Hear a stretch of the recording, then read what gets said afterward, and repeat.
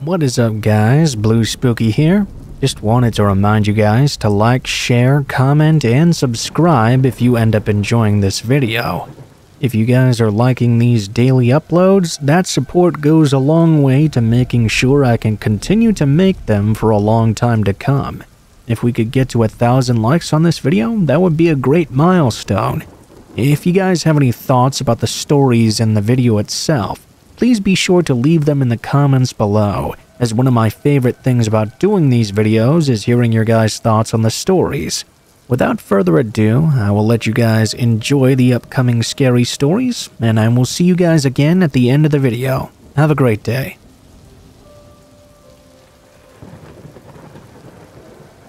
Back when I got my first adult job after college, I moved into a smaller house with a roommate. The roommate was a girl that I went to high school with, and she and I were in the same grade. We weren't exactly friends, but we both knew each other and didn't have the same friend groups. I didn't know too much about her, but somehow after college we found ourselves living in the same city. We had been friends on Facebook or something like that, and because we both lived there and didn't really know anybody else, we decided to try and become friends and live together for a while. We were both women the same age and figured it would work itself out somehow, but I couldn't have been more wrong. At first, she seemed like a really cool person. I honestly forgot where she worked, but she had a pretty normal schedule like I did. Our bedrooms were the only two in the house and right next to each other. We weren't best buddies or anything, but we got along pretty well. At least, at first we did. She seemed to start exhibiting some sort of strange behavior. I remember I started noticing her leaving and coming home at all kinds of odd hours all the time. I would wake up to hearing her leaving in the middle of the night or coming home. I was a light sleeper. These times could range anywhere from midnight to 5 a.m. I had no idea where she could be going or why this started happening so much. It was at least several times a week. I remember one time I brought it up with her, asking why she was leaving at 2 a.m. She flat out denied it and said I must have heard the neighbor. I didn't tell her I knew it was her, because I realized that whatever it is she was doing, she really didn't want me to know. I didn't really think that much of it for the most part, though. Everyone has their own secrets. One night, several months into living there, I was out late with some other friends. I got back at almost midnight. After arriving back home, I went inside. All the lights were off, so I turned on some of them. I noticed that my roommate's door was wide open, and she didn't appear to be inside. I called out her name, wondering if she was home. I figured she must be gone again when she didn't answer. I went into my bedroom and changed, got in bed quite tired. After closing my eyes, for some reason I had a hard time getting to sleep. I laid there for around 20 minutes, trying to get any rest, but it was like I was suddenly not tired anymore. I began to hear this strange noise inside my room. I had no idea what it could possibly be. I looked up and tried to search around. Eventually, I noticed my closet door was open slightly. All of a sudden, it began opening fully, and I saw my roommate emerge from inside. It was really dark in there, but I could clearly tell it was her. It was so strange. I had no idea what she was doing. I sat up and asked her what the hell was going on. As I spoke, she looked over and saw me, then immediately bolted into a sprint out of my room. I stayed where I was. I was just so confused. Only a minute later, I heard her run out the front door. At that point, I decided I needed to get out of there as soon as possible. For the next couple of days, I packed up my stuff. I don't know where my roommate was during that time, but she was never in the apartment. I moved out after that. I haven't spoken to her since. She blocked me on all social media, and I don't know why she was hiding in the closet in my room. She probably didn't expect me to get home when I did. That's why her door was open, and why she was in my room still. She must have had to hide in my closet and waited until she thought I was sleeping to try and leave. I'm glad I couldn't sleep though, and that I noticed what she was doing. That was by far the creepiest roommate experience I ever had.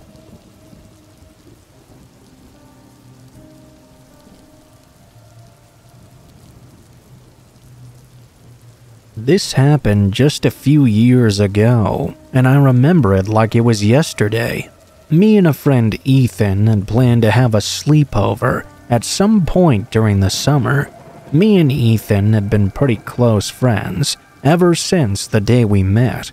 We really liked hanging out with each other all the time. We were only 15 and 16 when the story occurred. On this day, I was outside playing some basketball when I got a call from Ethan asking me if I wanted to come over for the night.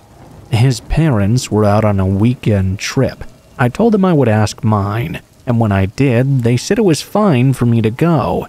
It was a Friday, and we would be able to spend all weekend together. I packed my stuff and left my house for Ethan's home. It was only about a half-mile away from my own house, so I could easily walk there and arrive within less than 10 minutes. Things were pretty peaceful and quiet while I walked, but about halfway through, I saw a man at the end of the road. He was walking in my direction, but was off to the left side of the street. I was on the right. I didn't really think anything of it. As the man started walking toward me, I became really alarmed. I didn't recognize him at all. When he got closer, I could see what the man looked like. He was very tall, maybe 6'4", wearing a green jacket and jeans. I wondered what this man wanted and was getting freaked out. I was pretty short at 15 and only 5'5". The man approached me and asked me where I was headed. I told him I was going to a friend's house. He said okay and continued walking. I found this very strange, but I kept going on my way, relieved the man didn't do anything else. It was only about 5 minutes away now. When I got there, he was sitting on the couch waiting for me. We talked for about 10 minutes before turning on his Xbox and playing some video games. We ended up sitting there playing for around a full 3 hours before getting a bit tired. It was now around 9 p.m. or so. We headed upstairs to Ethan's bedroom to decide our sleeping arrangements. We got pretty hungry, especially me because I hadn't eaten anything in a good while. Ethan said he would order us a pizza, since he didn't really feel like cooking. Either that or he didn't know how to cook. He was about to pick up his living room phone when all of a sudden it started ringing. I was weirded out by this, but Ethan thought it must be his parents. He picked up, but when he did, all we heard was what sounded like somebody breathing on the other end. I just about had a heart attack when I heard this, but Ethan just had a confused look on his face. He hung up the phone and started to dial the number for the nearest pizza place. He ordered and then hung up. They said they would be there in about 15 minutes. When the pizza arrived, Ethan paid the delivery guy, and then he left. We went back to turn the TV on and decided to watch a movie until we finished the pizza. We watched about 30 minutes of it, then turned it off and headed upstairs. We were really tired now. We were going to bed as soon as we got up there. As we headed toward the upstairs area though, the living room phone began to ring again. We thought this was quite strange. It was already really late at night. Ethan and I walked back downstairs to answer the phone.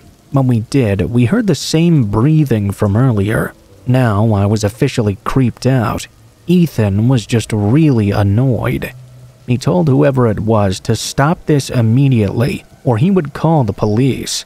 Looking back, I don't even know why he said that, because when he did, I could see the fear on his face clear as day. When the person on the other end of the line spoke, he didn't harass us or anything, but he said something far worse, at least in my opinion. The person on the phone said Ethan's real home address. As soon as he said that, Ethan's face was of pure terror. He yelled at the person, demanding to know who he was and what he was talking about. "Why don't you look outside your living room window?" they whispered. When we did, our hearts dropped. This is something I'll never forget. Directly in the middle of Ethan's front lawn was a man. We couldn't believe what we were looking at. We couldn't make out who it was because of how dark it was. Ethan hung up the phone and continued to stare at the person. This lasted about 30 seconds. All of a sudden, with no warning, the man took off into a sprint toward the front door. He threw his entire body against it, over and over again. Ethan and I ran upstairs and locked ourselves in his parents' bedroom. Ethan then took out his cell phone and called the police. They said they would arrive within 5 minutes. It made us feel a lot better. 3 minutes later, the man stopped slamming his body against the door. We assumed he must have left. About 2 minutes later, the police arrived and did a search of the entire neighborhood. They couldn't find the guy at all. They told us that if anything else happened, to not hesitate to call again. When they left, we went back to Ethan's bedroom and talked about what happened. I'll skip the entire conversation. It'll make a little more sense later. We were able to fall asleep at around 12:30 or so. At around 3 o'clock in the morning, I was woken up by a knock at the front door. I woke Ethan up, and we both headed downstairs. We looked out the window again, but this time we didn't see anyone. When we looked out the front door, though, we saw it was the same man that messed with us 3 hours ago. We ran upstairs and called the police. They said they were on their way, but I was still worried about the man trying to break in. There was no way we would be able to fight back. This guy was gigantic. Neither Ethan or I were very big at all. We stayed in his parents' bedroom for about 5 minutes until we heard the sounds of glass breaking. The man walked around downstairs before starting to head upstairs towards us. We ran further into Ethan's parents' bathroom and hid in there. 2 minutes later, we heard police sirens coming from a block away. The police were able to make it inside. Ethan and I walked into the hallway and saw downstairs the police were holding a man. Now that I got a much closer look at him, I realized it was the exact same man I'd talked to on my way to Ethan's house. The police left with him, but we couldn't sleep for the rest of the night. At around 7 o'clock in the morning, I packed up my stuff and left. When I got back to my house, my parents were in the kitchen. They asked me how the sleepover was. I just said it was good. I didn't want to talk about it. I went into my bedroom, laid on my bed, tired and exhausted. The next day, my parents got a call from Ethan's. They said they didn't want me back at their house again. My mom looked confused when they said that and asked what they were talking about. They said I broke the living room window. I could hear Ethan telling his parents in the background that it wasn't me. I told my mom the whole story, and she believed me. They ended up arguing on the phone for a full 5 minutes before hanging up altogether. And that was the very last time I went to Ethan's house. At least we could still have sleepovers at my house from that point on, though. I guess after the man continued walking after speaking to me, he must have followed me to Ethan's home, which explains how he got the address. Ethan and I are still friends today, and nothing like that has ever happened again. I still wonder why the man did all that.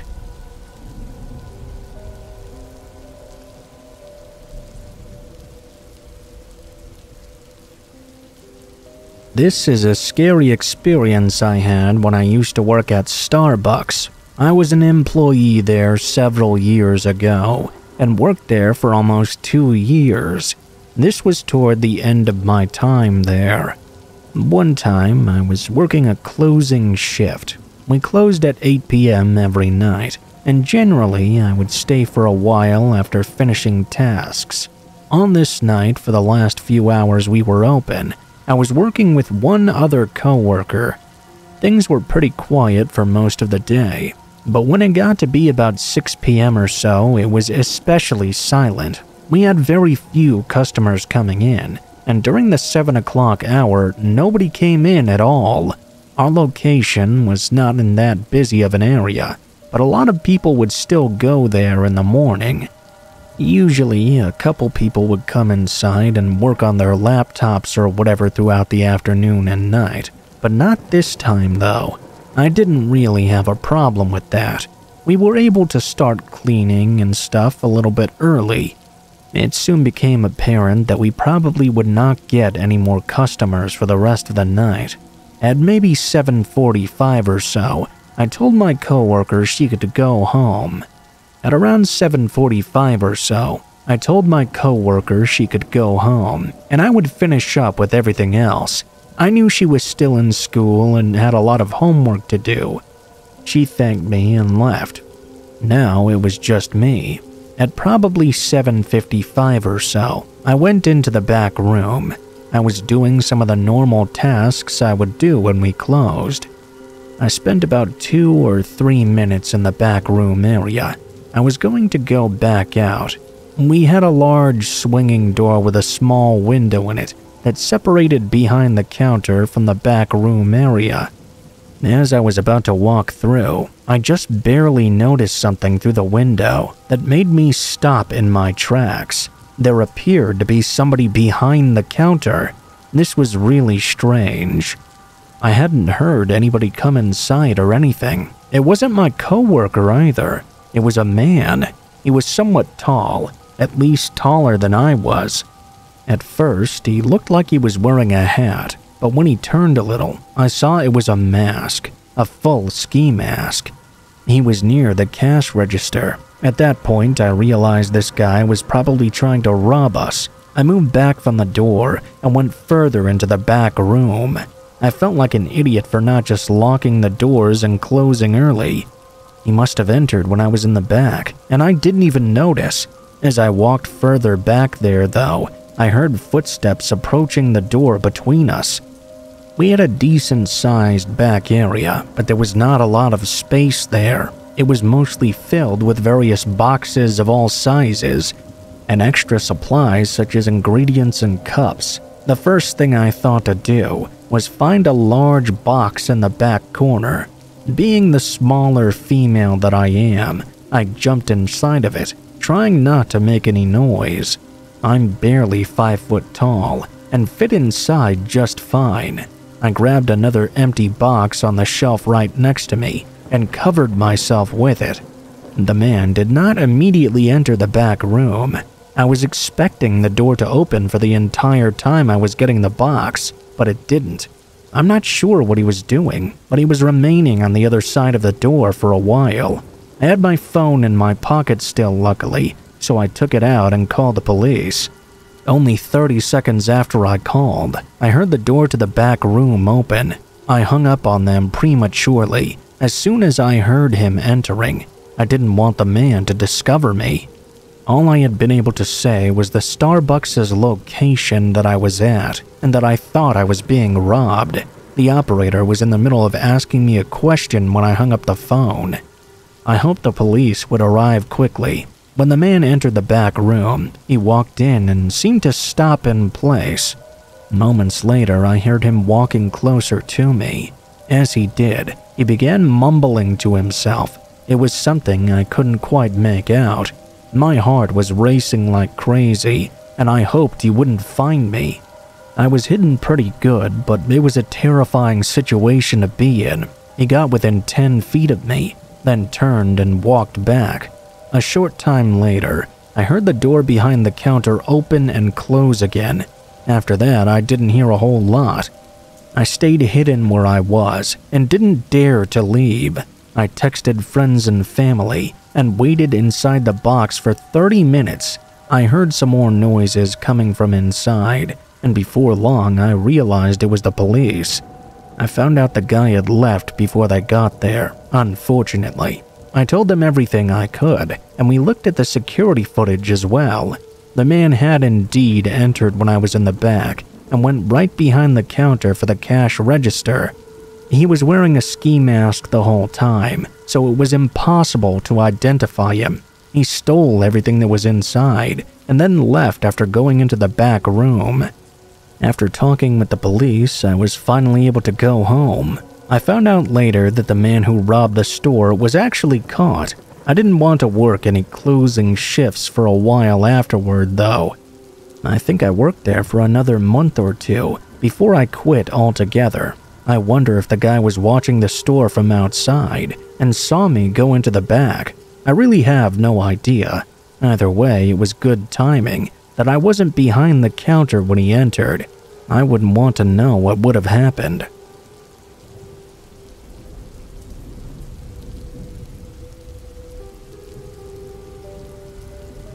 This happened not too long ago. I think it was maybe 2 or 3 weeks ago now. I was in the city and I work downtown. I take the bus there from my apartment. After work one day, I did a little bit of shopping and then was heading back to the bus stop. I really had to use the bathroom, probably because I'd been drinking a lot of water. At first, I was just going to try and wait until I got home, but I realized that I really could not wait that long. As I walked down the city sidewalk, I looked out for any business that would have a restroom I could use. You know, sometimes it's kind of hard to find a bathroom to use in the city. There are so many people. Many businesses don't have public restrooms. Others make you buy something or get a key from behind the counter. It was about 6 p.m. or so. The sidewalks were really busy. I soon saw a Starbucks coffee shop up ahead, and I figured there would be a good bet. I headed for the Starbucks and walked inside. When I got in, I saw that it was very busy. Lots of people standing around or sat down at tables. There was about 3 or 4 people in line, and even somebody ordering as well. I headed straight for the back where the bathrooms were. I don't go to Starbucks very often, but I've been there enough to know the layout of the place.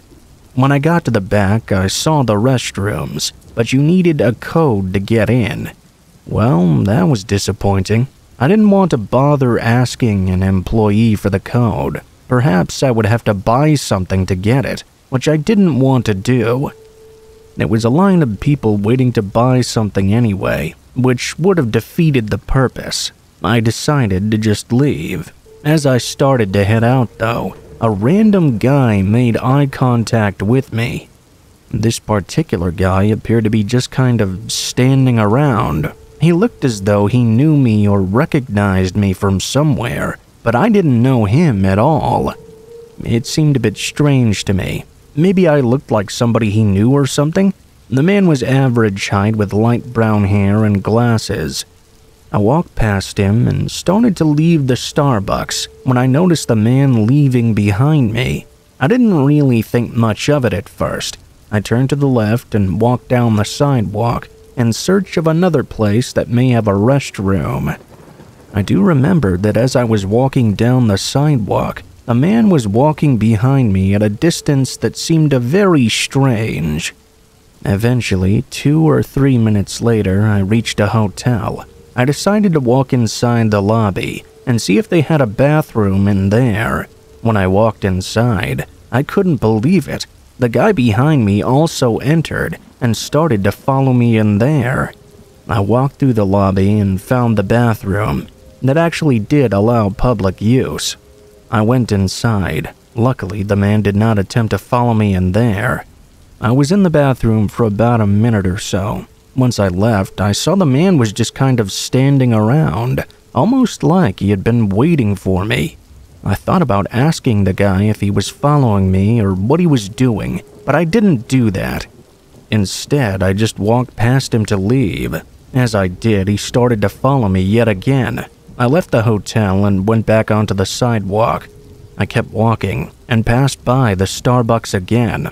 Believe it or not, I was still being followed. I tried not to pay attention to the guy and walk faster.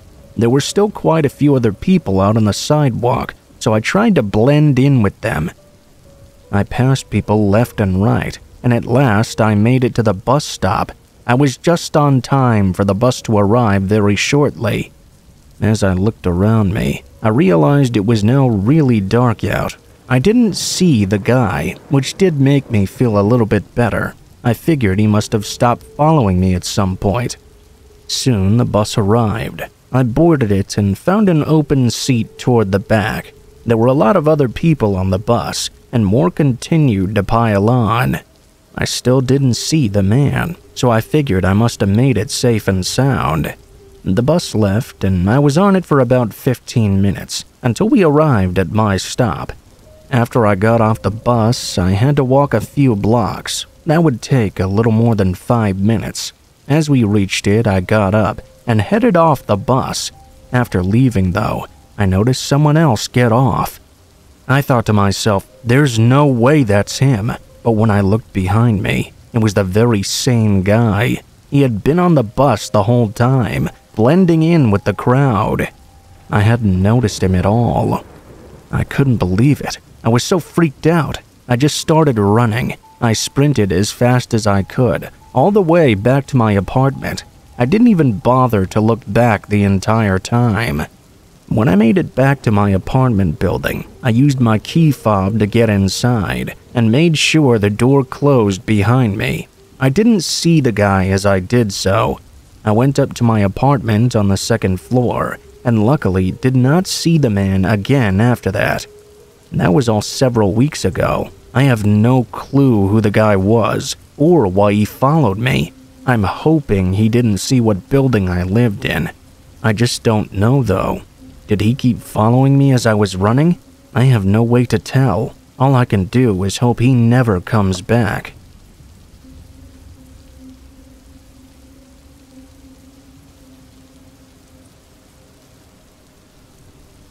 This is something that happened back when I was a kid.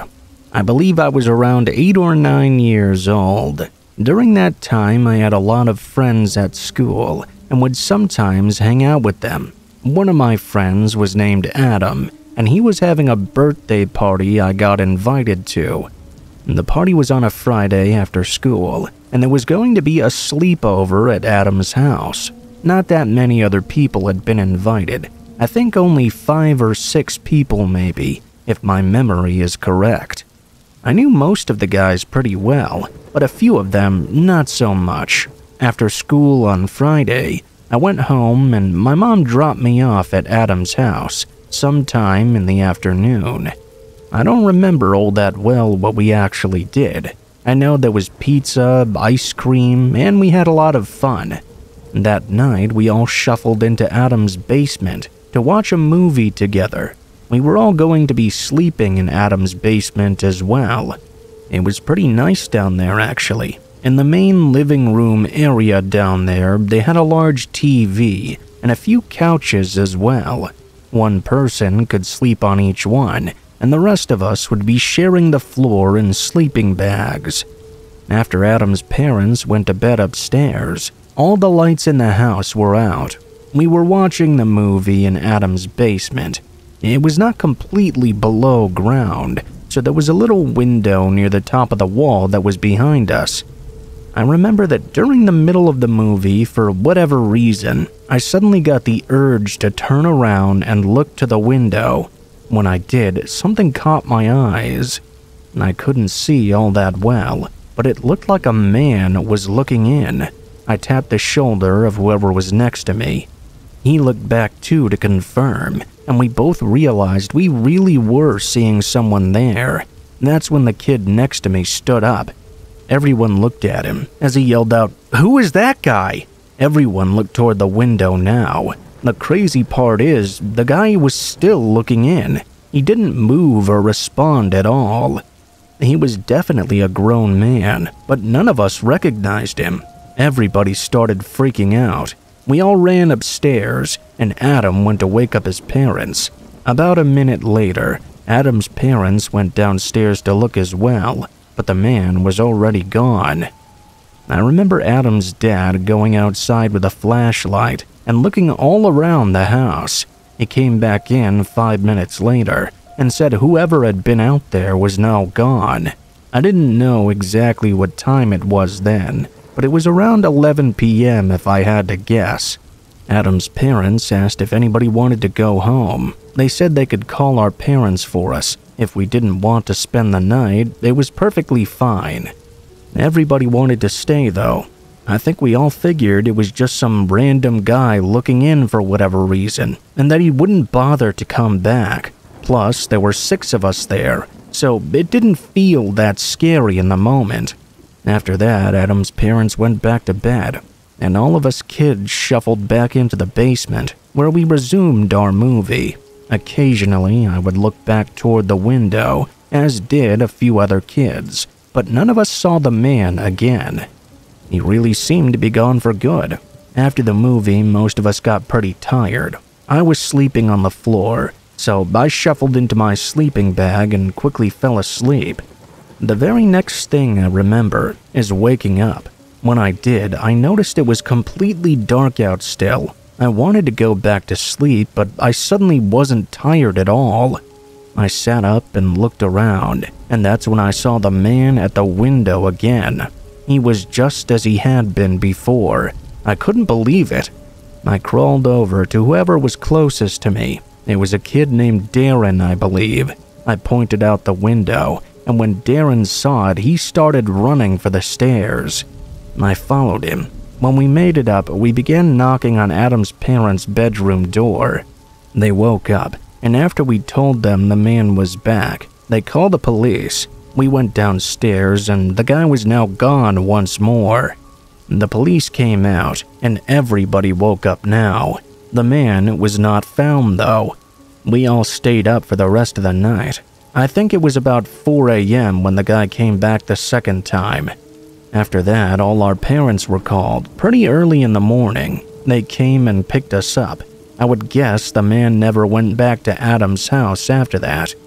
I think if he did, Adam would have told me, but maybe he just never noticed. That was definitely the scariest experience I ever had at a sleepover, though.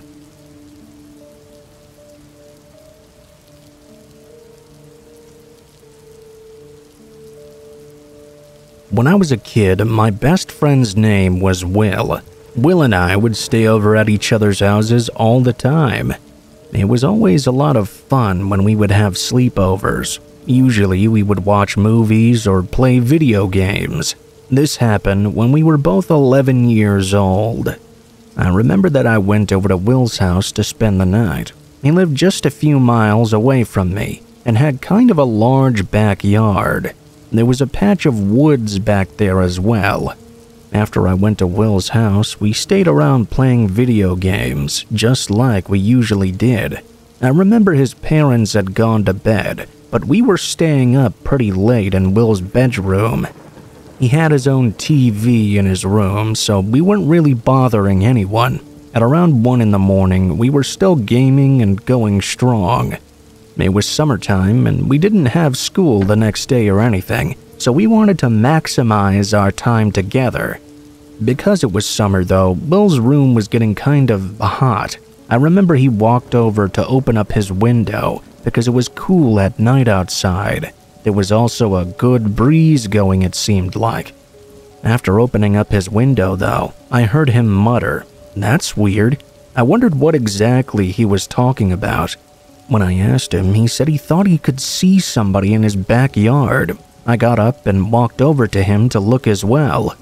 We hadn't been able to see out his window before because he always kept it covered with a blanket. It also didn't have a great view of things unless you were standing right in front and looking out of it.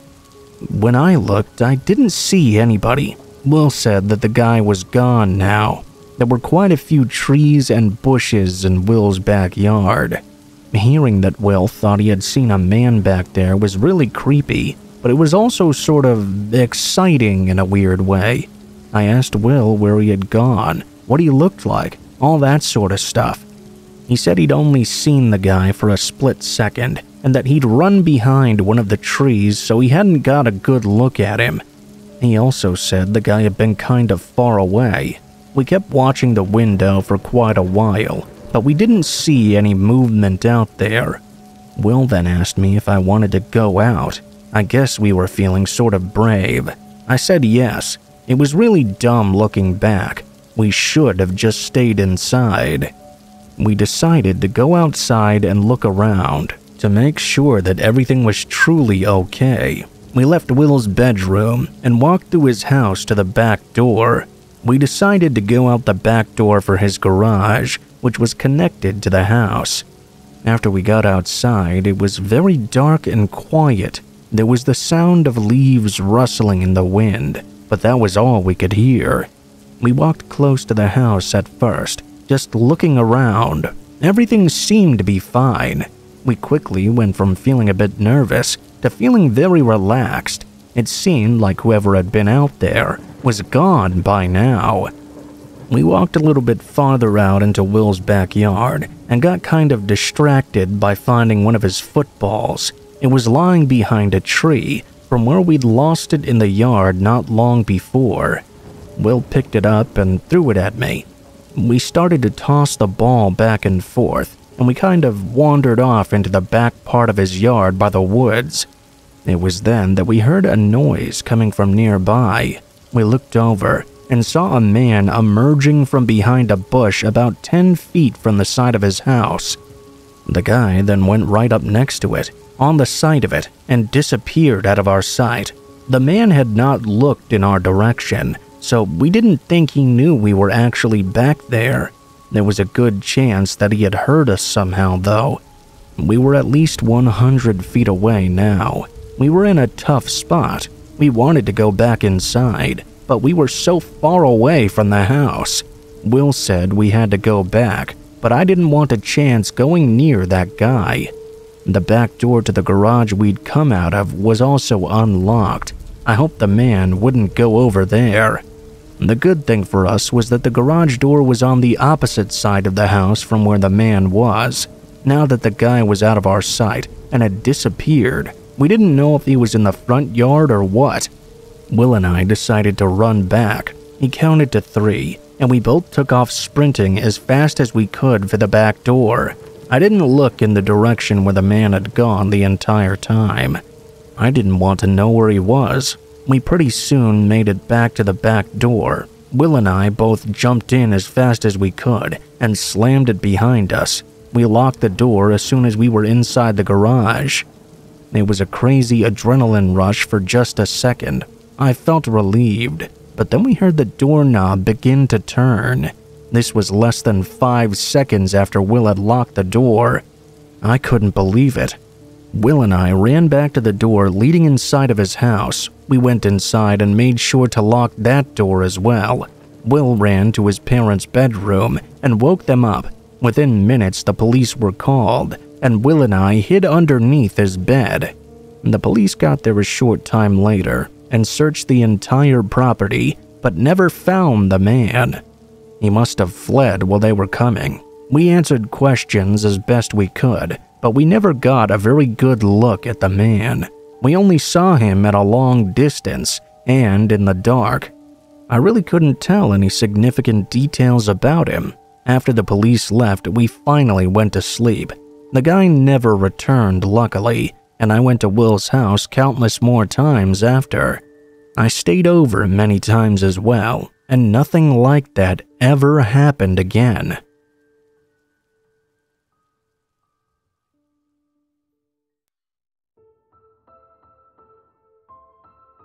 What is up, guys? Blue Spooky here. Thank you guys so much for watching, especially if you made it this far to the end of the video.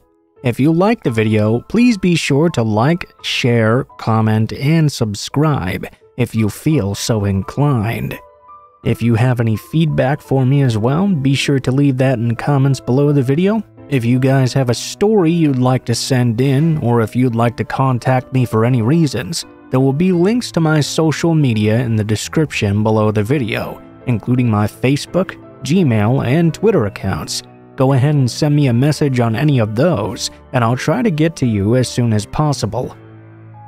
If you do decide to send in a story, please be sure to include in the tagline what the name of the story is if it has one, what type of story it is if it has one, and how you'd like to be credited in the description below the video.